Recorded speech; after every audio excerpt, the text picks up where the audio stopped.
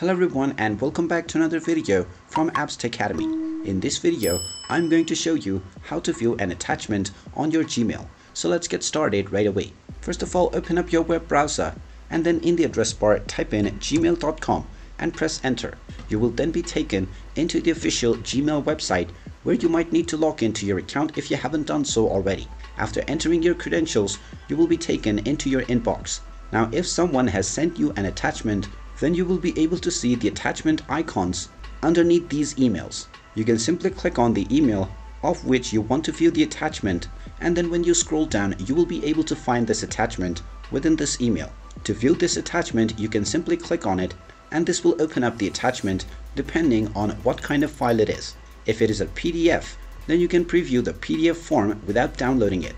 You can also use Google Docs if it is a text file, and there are various other options to open different kinds of files. Now within this file you will also find the download button which will allow you to download the attachment so that you can use it directly from your PC. And there you have it. That is how you can view attachments on your Gmail account. If you find this video helpful, make sure you hit that like button and subscribe to our channel if you haven't done so already. Also ring that notification bell to never miss another update from us. Thank you for watching and I will see you again in the next video.